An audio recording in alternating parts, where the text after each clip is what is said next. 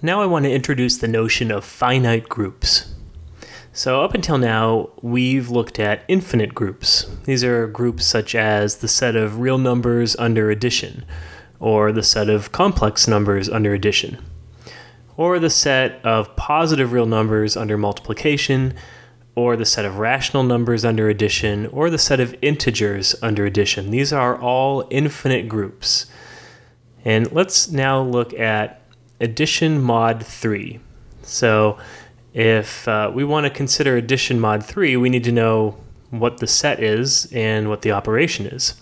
So the set we're talking about, that's Z3, which consists of the integers 0, 1, and 2. And we're talking about addition mod 3. So for instance, 1 plus 2, instead of being 3, would be 0. And we want to ask, is this a group? So in order to be a group, we need to check the 4 group properties. Is it closed? Is it associative? Is there an identity element? And does every element have an inverse? Well, in order to figure this out, it might help to sort of play around with this group and understand it a little bit. So we know that if you look at 0 plus 0, that ended up being 0. And if you look at 0 plus 1, that ended up being 1. And we could go through and write all of these possibilities down. 0 plus 2, what does that end up being? That ends up being 2. But there's a better way to do this, and that would be to organize it in a table. So here's a table that shows 0, 1, and 2 on the left-hand side and 0, 1, and 2 along the top. And then in the body of the table, we have all the different possibilities. And this is called a group table. And the way you read a group table is you look at an element on the left-hand side. So for instance, this 1 right here, and then we could say 1, and then we could look at an element on top, say the 2 over here, plus 2 equals, and then we look at that entry on the table. So here's the 1, here's the 2, the entry would be that 0 right there. So 1 plus 2 is 0. And you can see how this works for every other element in the table. So now we can ask, is this closed? Well, closure means that you take any 2 elements in the set, you perform the binary operation on them, and you get something back in the set. And we can see that everything in the table here is either a 0, a 1, or a 2. So this is closed. So we can say yes to that. Is it associative? So in order to be associative, we need to be able to move the parentheses around. And if you think about this, we're doing addition mod 3. Well, we know that regular addition is associative.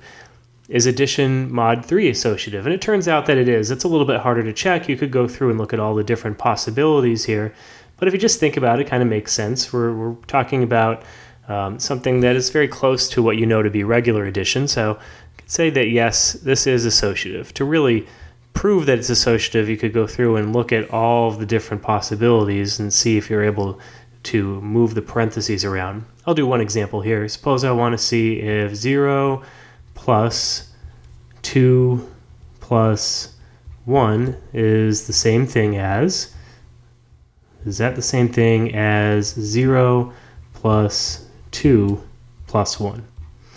Okay, so this is 0 plus, what's 2 plus 1? Well, here's the 2, here's the 1, that's 0. Okay, what's 0 plus 2? Here's the 0, here's the 2, that's 2.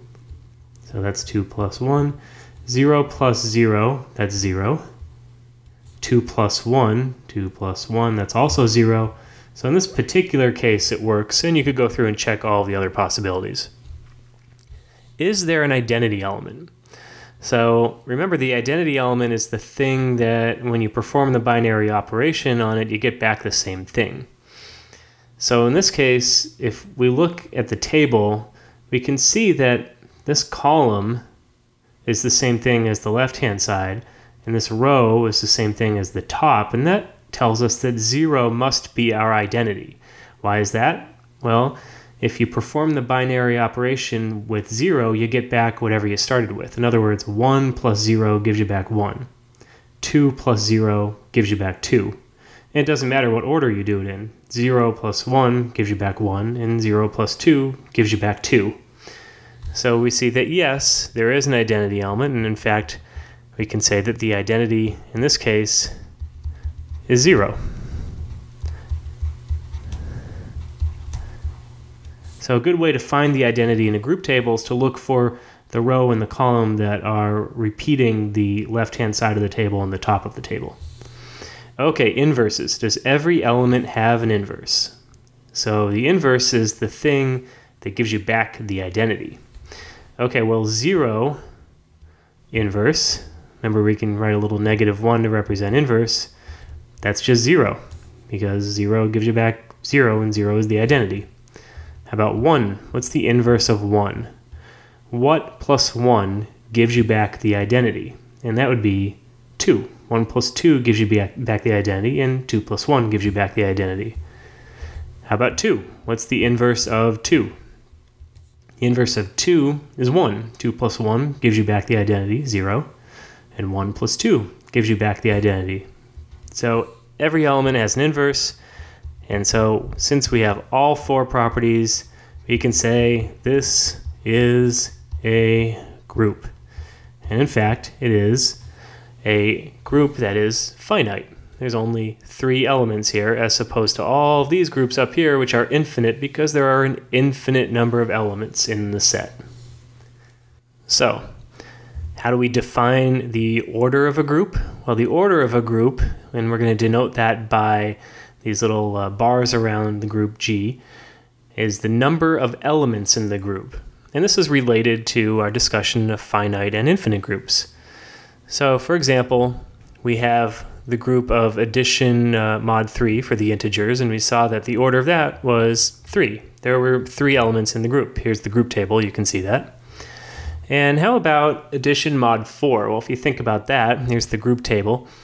That makes sense that it would have an order of 4. There's 4 elements in the set, 0, 1, 2, and 3. And in fact, in general, z sub n, where n is any integer 1 or larger, will just have an order of n.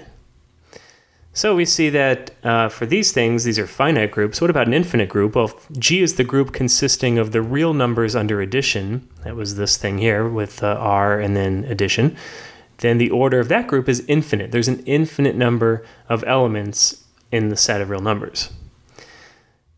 And if the order of a group is finite, then we can just refer to that group as a finite group.